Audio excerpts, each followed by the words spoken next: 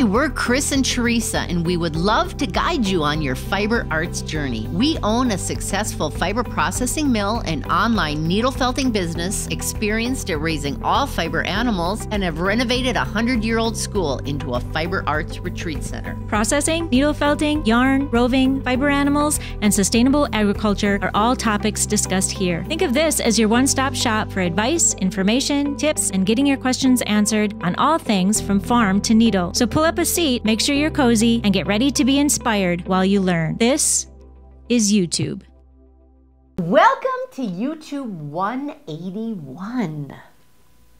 We are in the studio, and the first thing we'd like to do is introduce you to another amazing staff member, Kristin Fraser. So here we are with Kristin Fraser. She is our executive director of the Nome University, which is our nonprofit. And just tell us a little bit about yourself, where you're from. Yeah. Your family. They've seen maybe a little bit. I've been on them twice now. I should have gone back and checked what I wore in those videos to see if I was wearing something different, but did not think of that. But yes, my name's Kristin. I live in West Fargo with my husband and my two little boys. One is 4 and one's a year and a half. Also have a dog. She's my main hobby right now. We do dog agility. We have a trial coming up in Fargo, so yay dog agility if you're into that. And yeah, I've been working here for about 6 months. Got into some needle felting. What else? James and I, my husband, both grew up southwest corner of Minnesota, a small little town, like 1,000 people. So that's where we grew up. We're used to small class sizes, small business, Main Street kind of good stuff. And then he went to school at NDSU. He took 5 years to graduate. I only took 4. So after I graduated out in Michigan, I came here, and I swore like it was weird, like this Fargo, North Dakota area. I'm not sure how I feel about this. So I was like, okay, I'm going to move up here. We got married, right? Moved up here. You have a year to graduate, and then we're getting out of here. Well, he got done with that and then got a good job with Bobcat. And so he worked there for a few years. We're like, okay, pad your resume, and then we'll get out of here. And 11 years later, we're in West Fargo with a house and 2 boys and a dog, and he works for Case now. And so we've ended up liking it. Good. So good. I'm glad, because we found you. And so we hired her mainly here to work at the school, at the Nome Schoolhouse.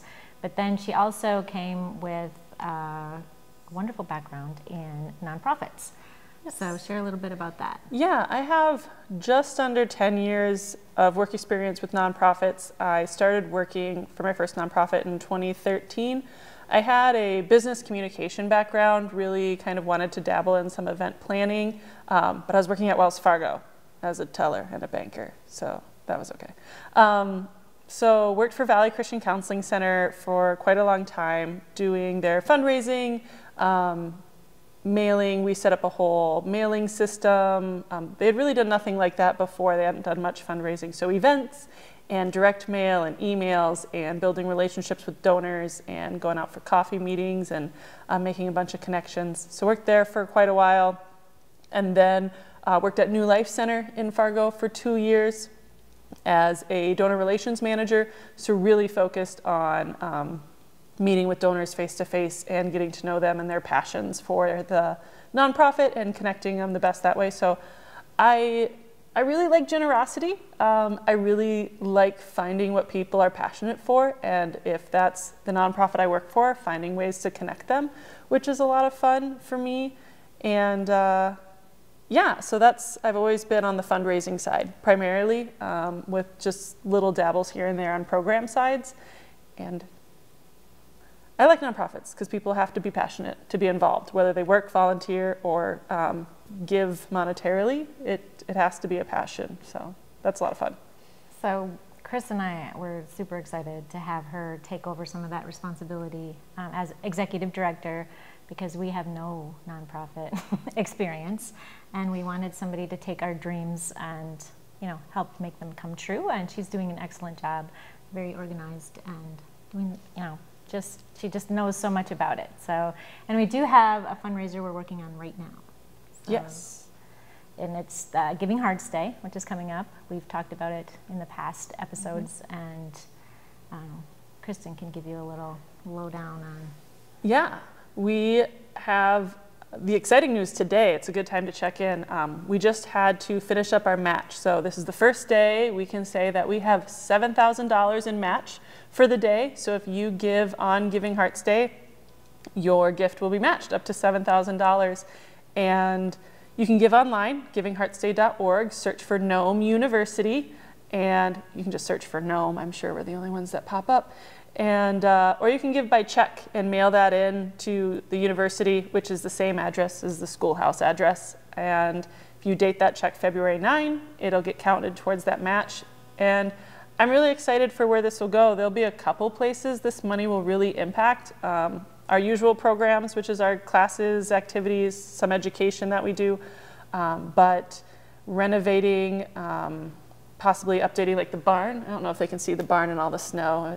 The barn, fencing, getting that fiber flock on site this year, because that'll be great for our education program, especially the new education program we're working on, which is to help schools and 4-H groups and FFA, FLA, I don't know what they're all called anymore. I don't have any kids in high school. I don't have to worry about these groups yet. I guess 4-H starts way younger than high school, but yeah, they call all the time, and as the schoolhouse side venue coordinator, I get these calls from school groups, other groups, homeschool groups, wanting to tour the fiber mill, which the schoolhouse offers, but the cost of it, I mean, we have to pay for the fiber mill shutting down production to get people through it, and so the cost isn't like the best field trip cost for a school, and that's the Nome Schoolhouse's business, and that's the for-profit, right? And so the university was like, well, we have to do something. Education and providing this kind of experience, especially for youth, future leaders of tomorrow and all that, like we need to do that. So we're working on setting a program. We got a little subcommittee that are super experienced, you know, past teachers, fiber enthusiasts who want to create this full experience for mainly youth and school groups to come in and get materials to learn about the history of fiber processing and agriculture and art, and then also modern day practices. They'd get like a hands-on activity and a tour of the fiber mill and some one-on-one time with Chris and Teresa, and package it up in a way that's really useful for schools, and then also the university would cover that cost, so it would be cost effective and work for the schools and work for the fiber mill, our for-profit business, in losing that production time during these tours. So it's all in the works, so the details are coming yet, but we need the funding to kind of help scholarship these kids through this program that we're working on. So it's a lot of fun. It's fun to watch, like Teresa's on the subcommittee, you and the other subcommittees' gears turn and get really excited. And that's the fun part. You guys are just really excited to offer this, and that's so much fun. It's not, you know, it's not a business plan to make money. It's a passion to share with our neighbors. Yes, and we have so many ideas. I can't wait. Yeah. Yeah. Well, thank you very much. Yeah. This has been fun. So this was Kristin, and she'll be back again for another interview because she works for the Nome Schoolhouse too. Yeah. I'll check all my outfits and make sure I wear something new. Me too. Maybe. Thank you, Kristin. Thank you, Kristin. That was She so says well. things so much better than She's me so do. eloquent. Eloquent. Just so eloquent. Okay, and then another thing we had fun today doing was we lined up the spinning wheels and we Tried them all out. We tried them all out. We used a really pretty roving that we did down in the mill a couple days ago, and It's all the perfect colors of green and brown. oh yeah, it's just so, it's just soothing and so pretty. A spa blue color, and yeah, so pretty. There's blue in there? I call it spa blue. It's kind of green blue. It's really pretty. And it spun beautifully. It did. I am on the Spinolution Polywog, and I really like it. It's very small. It would be a really nice one to transport. Yes. And this was, maybe I'm partial to it because this is the one that my 4-year-old granddaughter also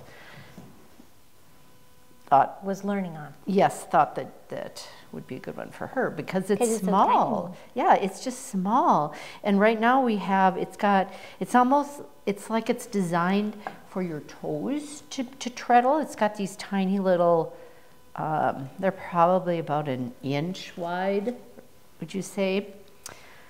And so I guess we didn't find that real comfortable to spin on, and maybe just because we're not used to it, because we're used to bigger flappy, you know, for like the ball of your foot. So then Teresa ordered these, what you call them? Extensions? They're extension, they call them treadle flippers. Yeah. Yeah, you don't need a hook to, orifice hook, is that what they're called? Orifice hooks. So here's the little flappers. See? You can take them off. And then this is what you would use elsewise.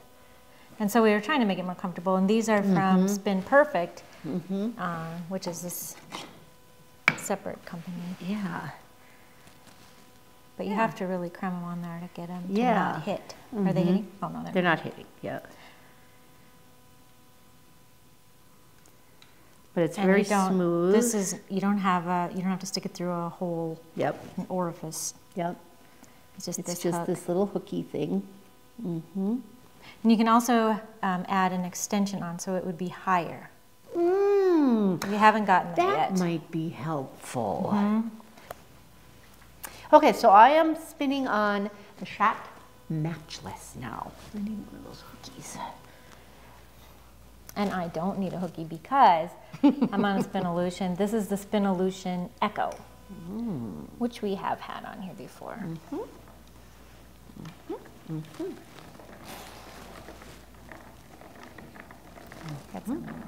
It's got a little Funny noises coming from this guy, which it didn't do before. Why are you doing this? I wonder if it's, I may have messed with it too much. Oh. With the, Oh, I like this one. it's very smooth, isn't it? Very smooth. Yeah, I think I was Now, trying. Polywog, that was nice, but I think, you know, now that I'm sitting up straighter, I think I would appreciate the extension on that one. Yeah. But this is nice. It's a beautiful wheel, too. This is the one that I chose because everybody, that one is, because everybody had told me that that's the Cadillac. And This one is the Cadillac? yeah, it's very nice. Well, it's only, is this one, how much is this one? Retail for? I don't know. And it's very smooth, and the treadles are nice and wide for my big feet, because I have kind of big feet.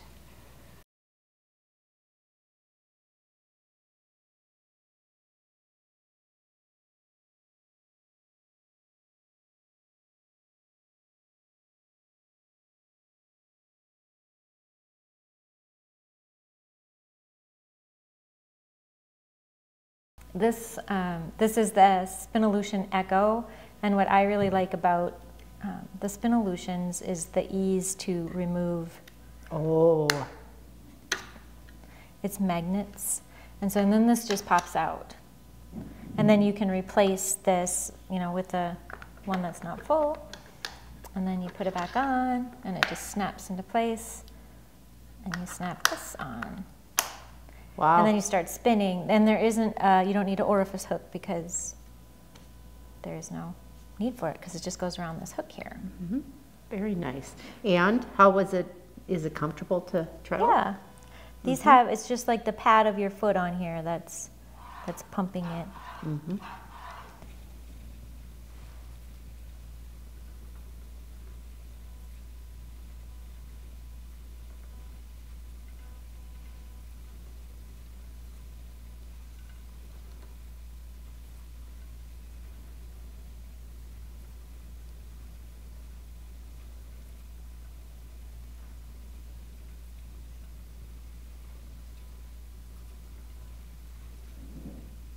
So this is how taking this one off is. Oh, okay. So it's a little bit more involved. in changing this out. And then you put a new one on.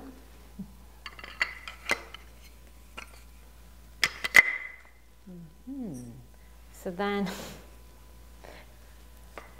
you know, what I have... This would take a little practice. Yes, but Yeah. even then, even, you know, because this is what I have at home. Yep. And even after doing it, how many times, it still falls off the wheel, and you still have to redo it. This is the Spinolution. Yeah, so this is the Polywog, and this one is the one that you can have the extension added on, so it's taller. Do you have enough? But it is low even for a short person. You know, this. This is how quite low handy it just to stick it. It is very nice. Stick it on.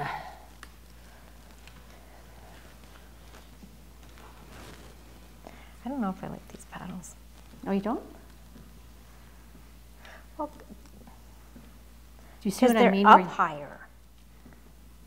or Yeah, something. they are. Oh, this Like, is so- a nice one too.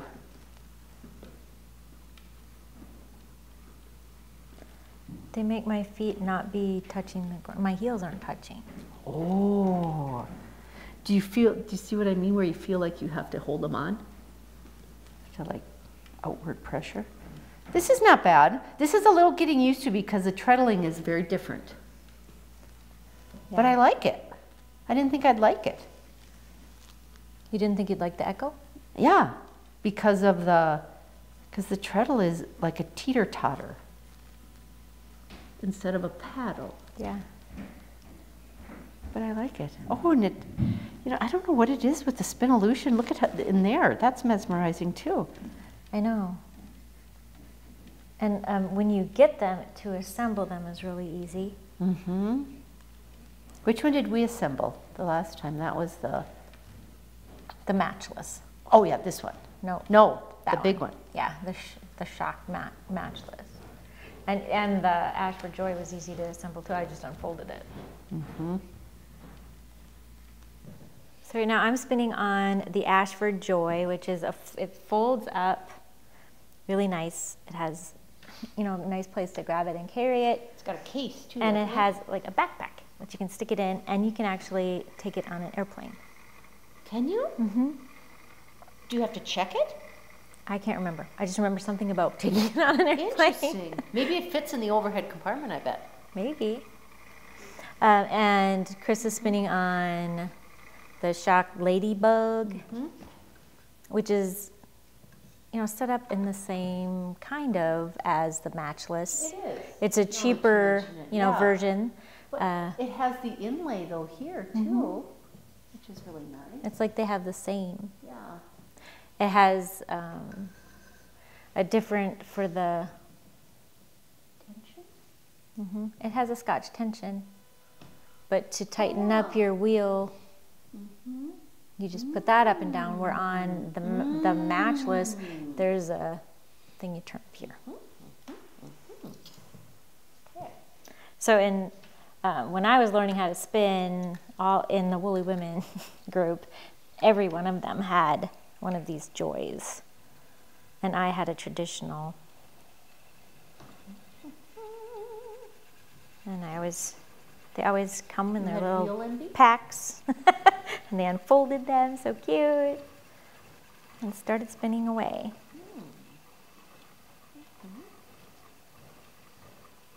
And it spins very nice.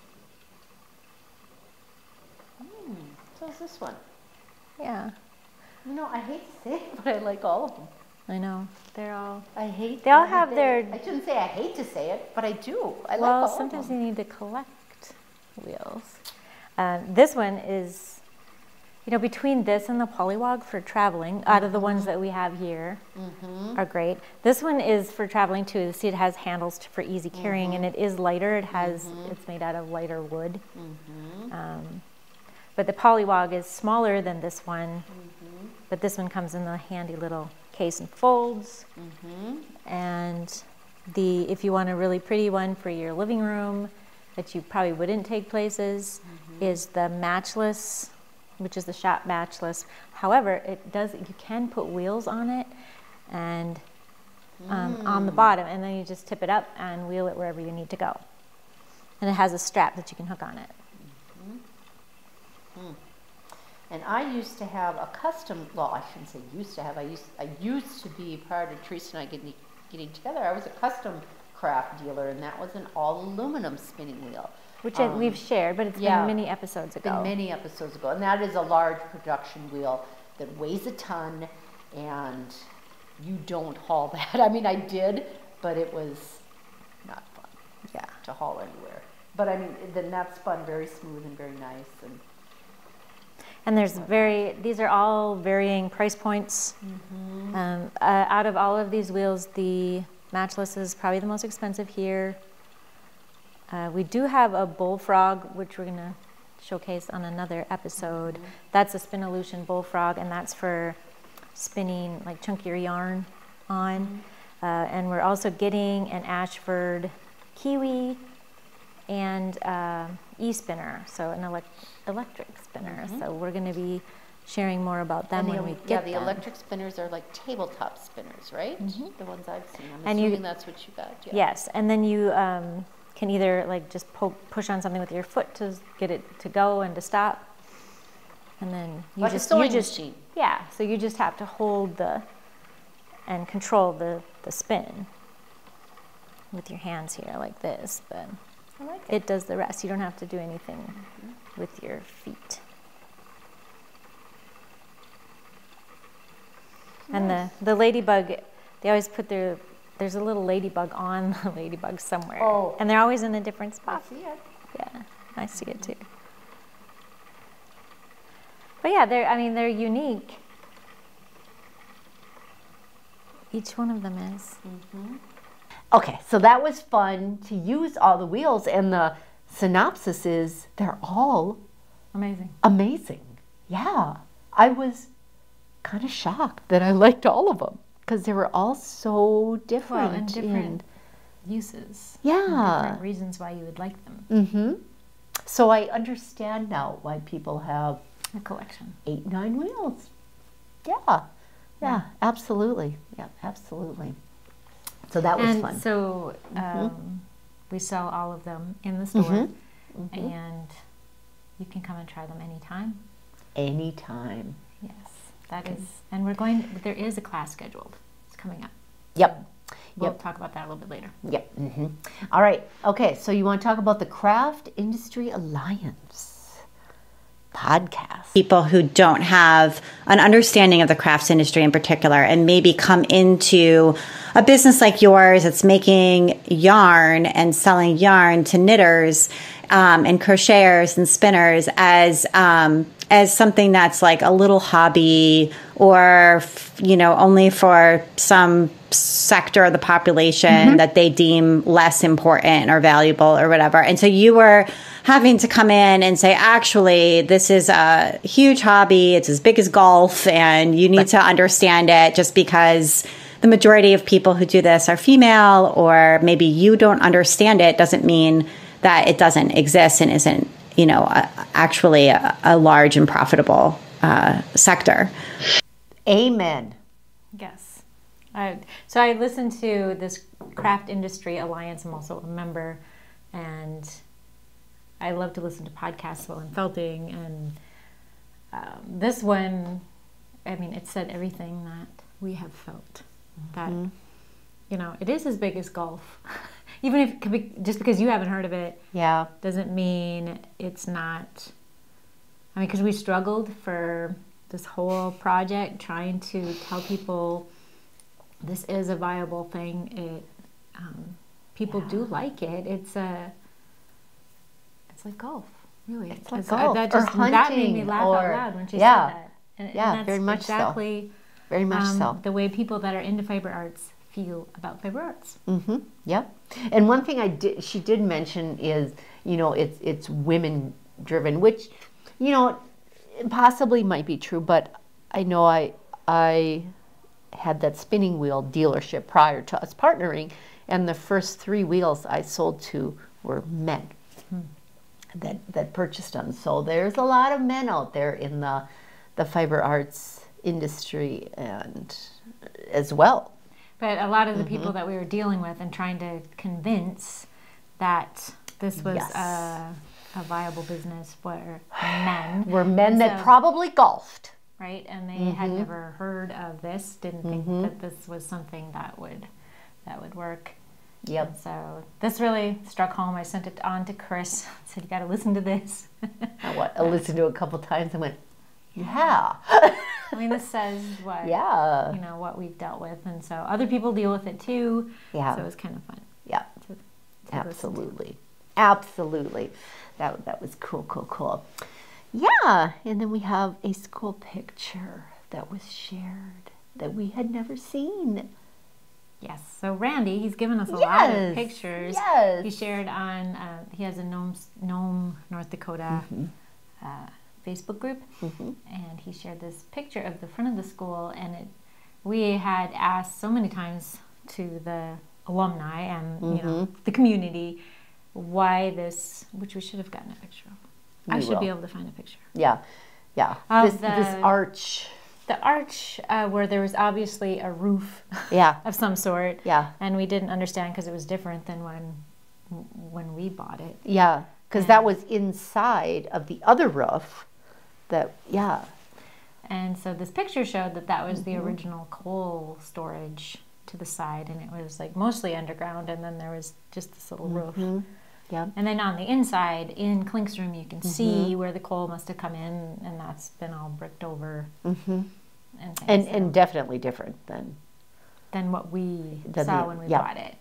So they must have expanded it, made it bigger up on top.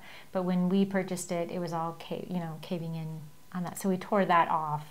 But it's still fun to see what it looked like at the beginning. The picture is 1923. Yes. And we were so curious about the front with there's like an awning going over the front steps, and then there's two cement side thingies. Yeah, I don't know how to describe. I mean, they're wide. They're about, oh goodness, I bet 2-3 feet wide. And we kind of wanted to replicate that, and we couldn't find any. In most of the pictures we have, they're just. And even this one, they're kind of hard to see.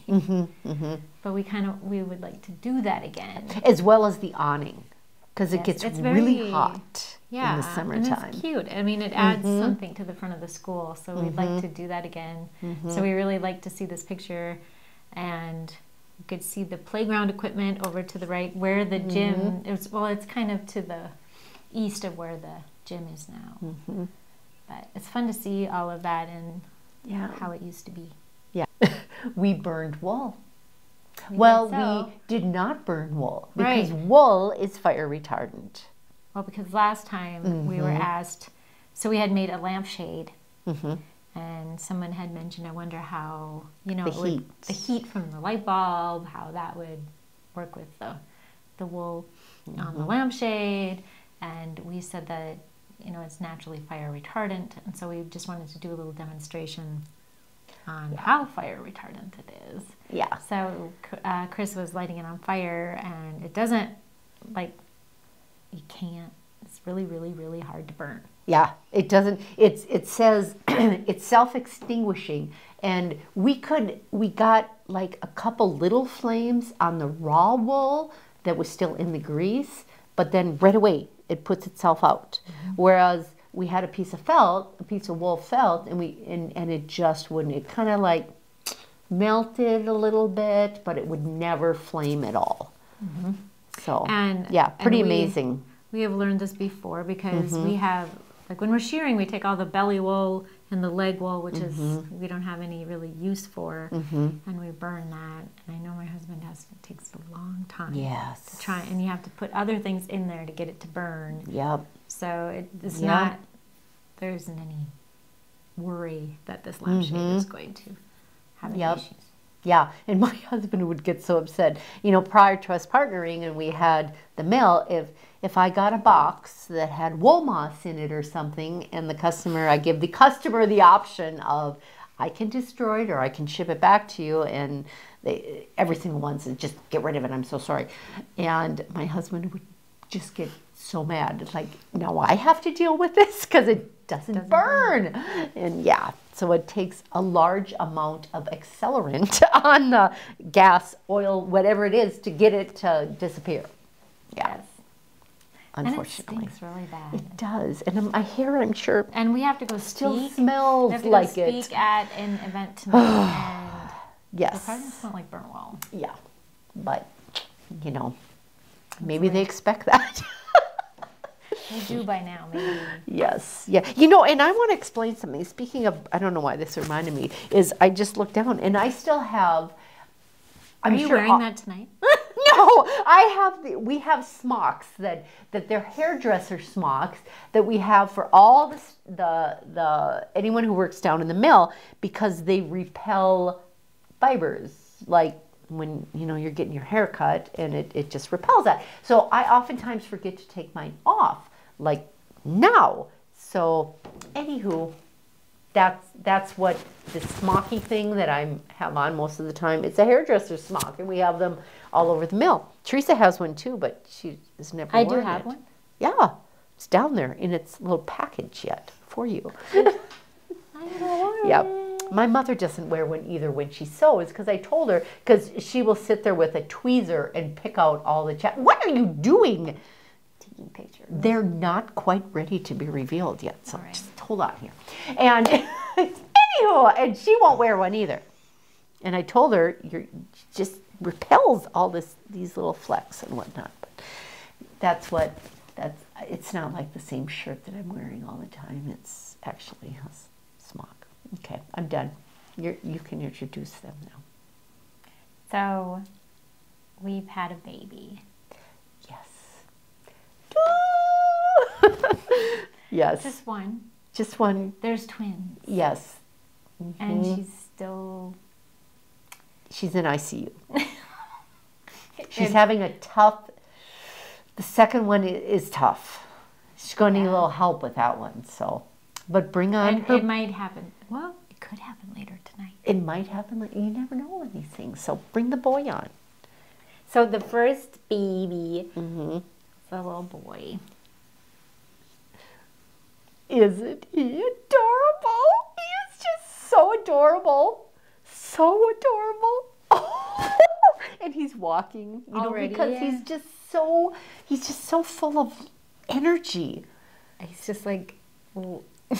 twin. Yes. When are you going to be born? Yes, he's waiting. Yes, he's just waiting for his twin. Yes. And so we're excited to know whether that, the twin is a matching boy or another girl or a girl, or we'll see. We'll see. Maybe later tonight. Yep. Oh, he's so adorable. Oh, he's so adorable. Yeah. So anywho, we'll keep you posted on that. Yeah. Brown stuff. Oh, brown. Okay, we've been testing pH. We've been fiddling. We are still struggling with brown. Now we tried Ashford dye products, and Ashford dye.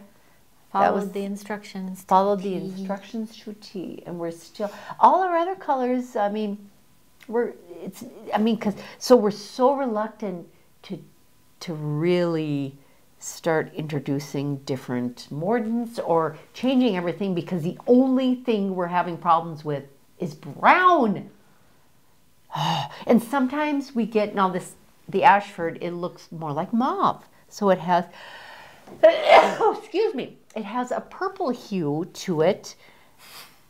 Sorry. Which we used to have a problem with black having a purple hue. No problem anymore. Black just is black.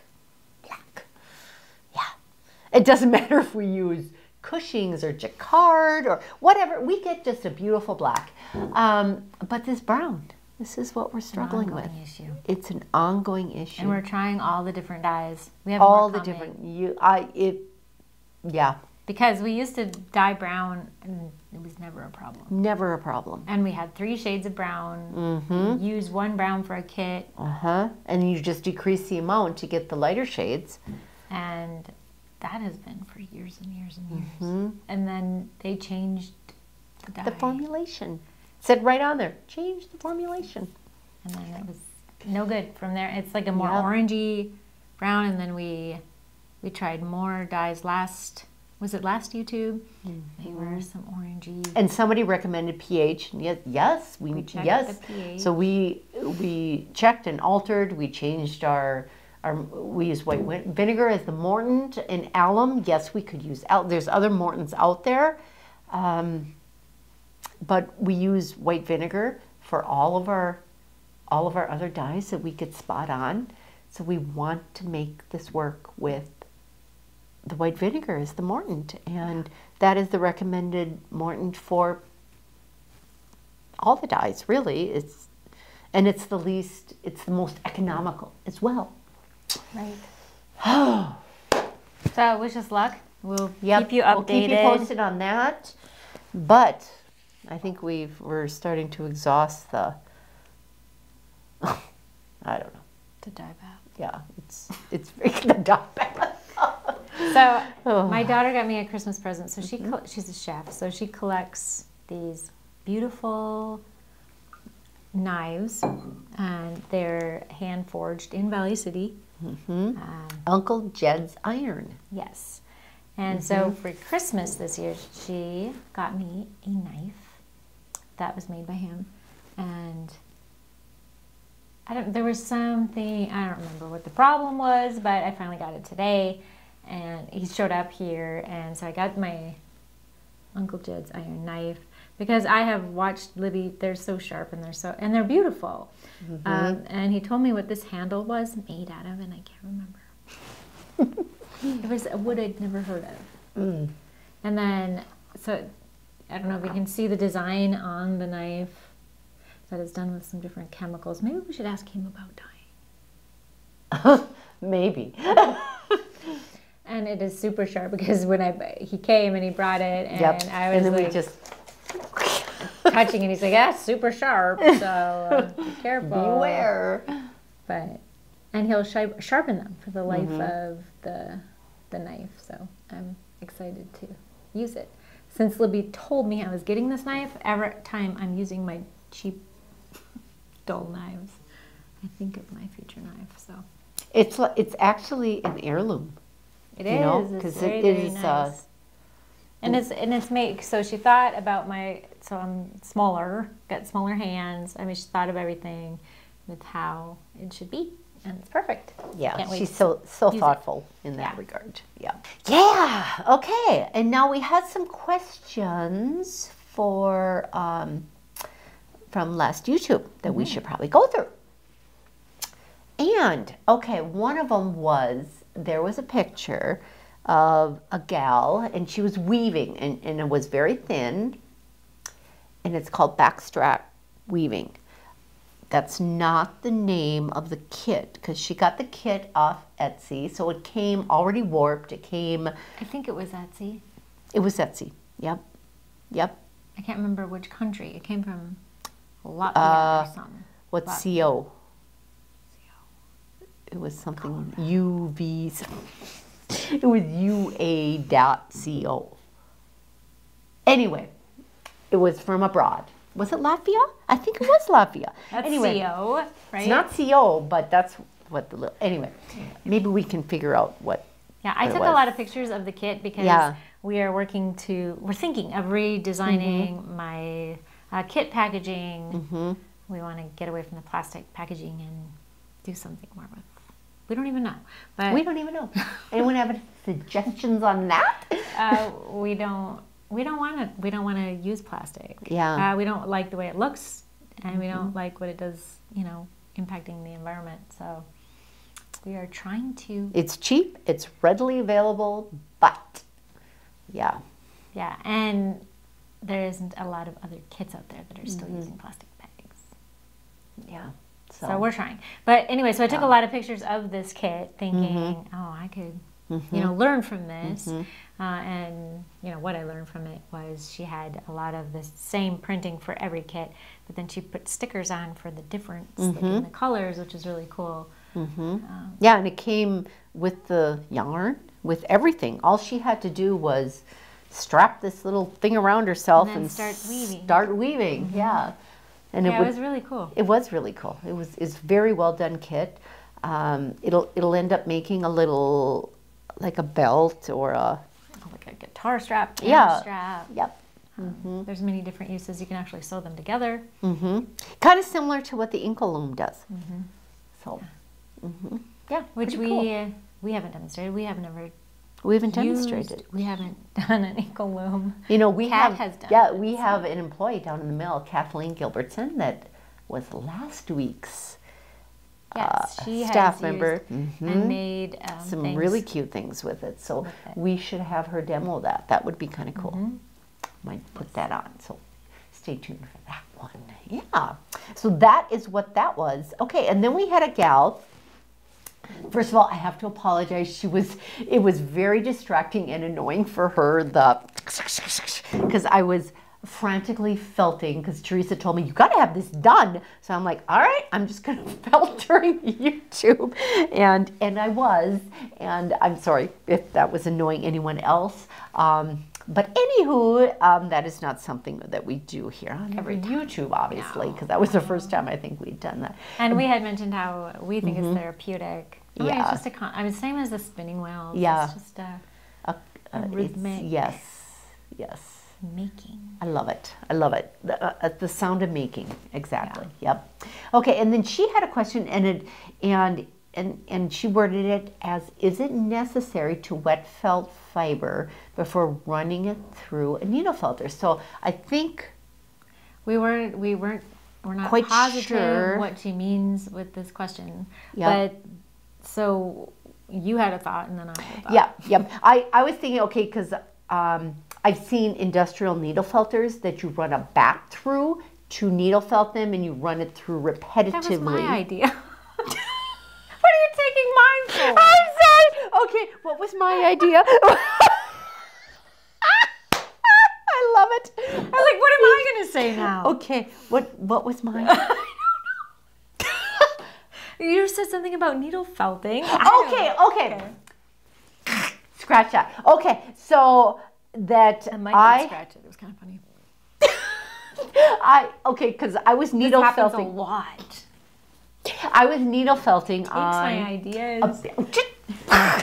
on a piece of felt. And so what I was thinking is that she meant, do you need to needle felt onto a piece of pre-felted fiber?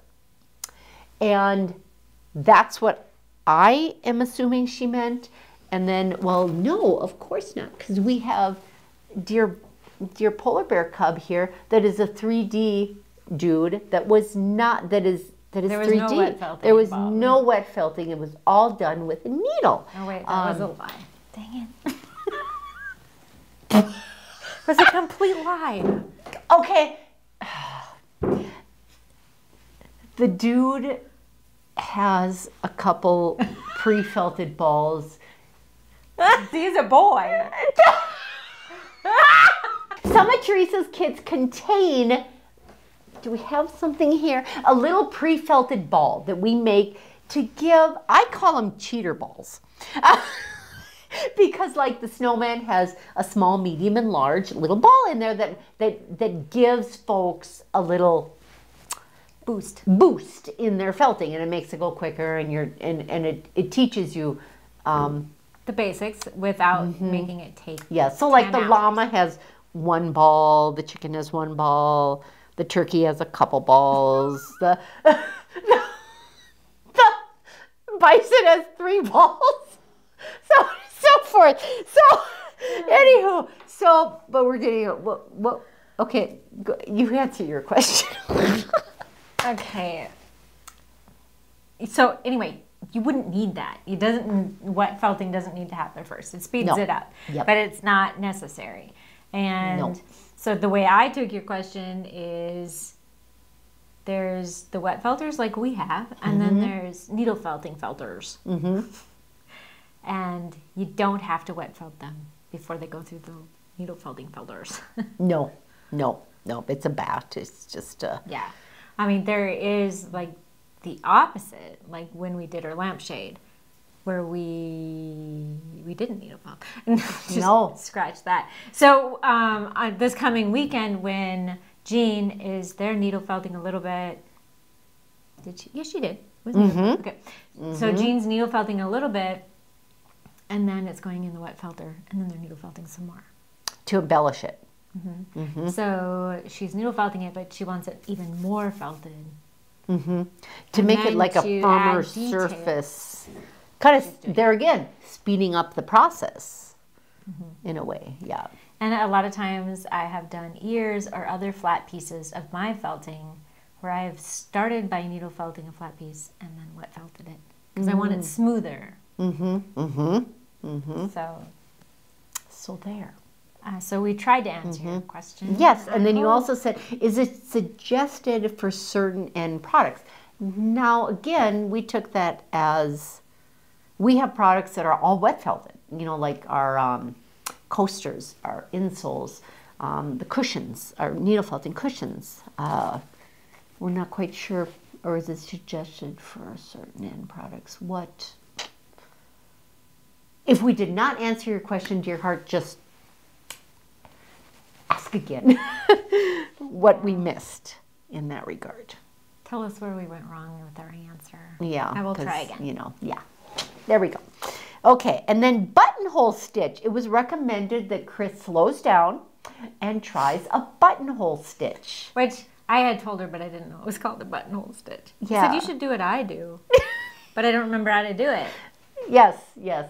So And that's why I was watching videos, but I didn't know what it was called. So then we looked at Teresa has on her needle felting case that you can get the needle felting case through the Bear Creek Felting. She did this beautiful buttonhole stitch all around it, and it's okay. So yes, I agree. That is the perfect stitch to go around those hearts. that's what I was picturing in my head. I just didn't know. I don't know the names of all of them. But yeah, that would have been perfect. Yep, it would have been. Agreed. Been pretty and I should slow down. Oftentimes, there's so many things I do that I should just, slow down with. But I'm kind of like 100 miles an hour. Yeah. True. So, good advice. Yes. Okay, so we had a question for, do you have any spinning classes coming up? And we just talked to our favorite spinning instructors, and they are agreeing to do a class on March 11th. It's a one-day class. Yep. And they're getting us the details still, and then I will be listing it very, very soon. That's on March 11th. It's a Saturday. And then she also asked, can I try the wheels that we have here without taking a class? And you definitely can. The wheels are always here. We have our open days on Tuesdays, Thursdays, and Saturdays. But if you make an appointment with us, call us. I'm coming. I'd like to try out all your wheels. We're here. Somebody is always here.